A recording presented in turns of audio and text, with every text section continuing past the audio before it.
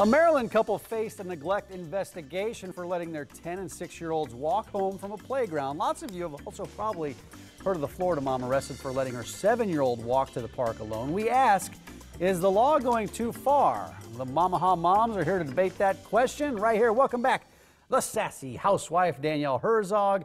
And then we have Lauren Bonk, your first time on the show. Thanks for coming in here.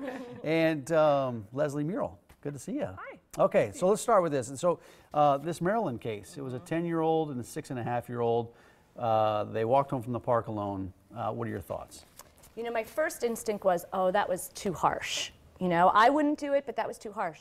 But What then was the too more, harsh? the consequence. No, the consequence of arresting her. Well, they didn't get arrested. There was an investigation. Investigation. The other mom did get arrested yeah. and faces 5 years for it. But I have to say, when I started to think about it, my own daughter, it started to freak me out, and I think maybe it is neglect, and maybe there should be a very strong consequence for letting someone that young, putting them at risk for what could happen by themselves. Okay, let's move on down.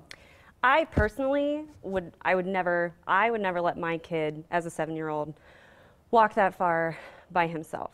But I think that I don't know this 7-year-old. I don't know the level of maturity, and I don't know the level of communication between the child and the mom. So I don't feel that an arrest is appropriate for the immediate action. Yeah. I feel there needs to be a case-by-case investigation. Leslie. Well, if there's parenting, and in parenting they have this thing called natural consequences, and so you're running the risk of a natural consequence on its own of something happening to that child.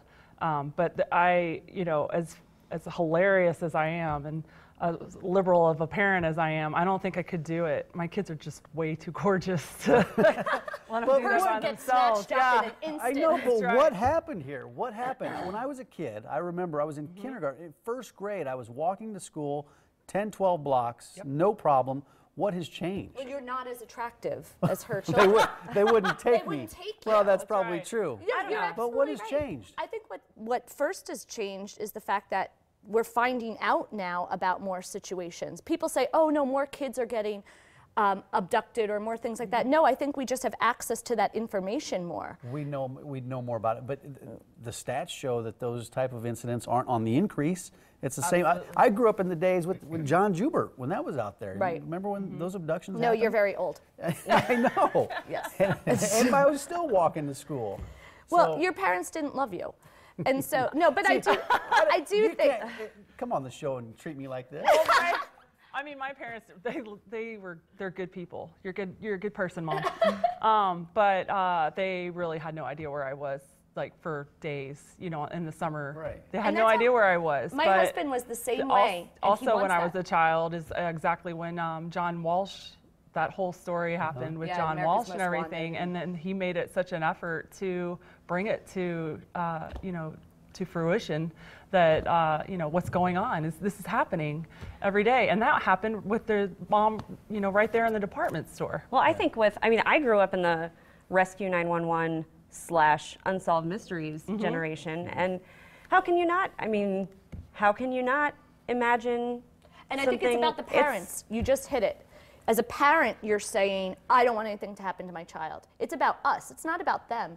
Because if something happened to them, we would be the ones who failed there. And I keep coming back to that. Like, if I let my child walk that way and something happens to him, I'm responsible. But there's something that can happen to your child in many instances. So Sure.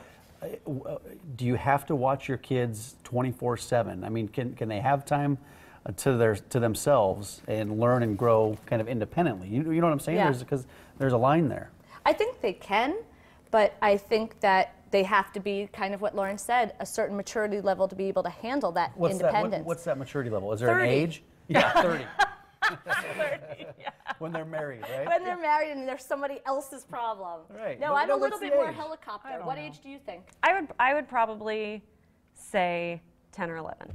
10 or I would 11. feel comfortable letting them walk you know, a certain distance. I don't know what that distance is. I would probably still stand on the street corner with binoculars and make sure that they made that's it. what I did. Do you let your kids play in the front yard, though? Sometimes. My kids are 12 now, so now that you do, we you let them, and they're bigger than most adults, so I think they could take whoever was trying to mess with them. They Danielle, could take how them old are pretty your well. kids? My kids are 6 and 3, and Yeah. I am starting to let them play in the front yard. The Now, given I'm, three-year-old too? The three-year-old? if he's with her, With the 6-year-old. I stare at the window and I stare at the door. But it's a great opportunity for having a cocktail inside while they're playing. Yeah, absolutely. Sure it is. Well, the lady that was arrested had her confidence in letting him do that was a phone hanging from his neck, and Right.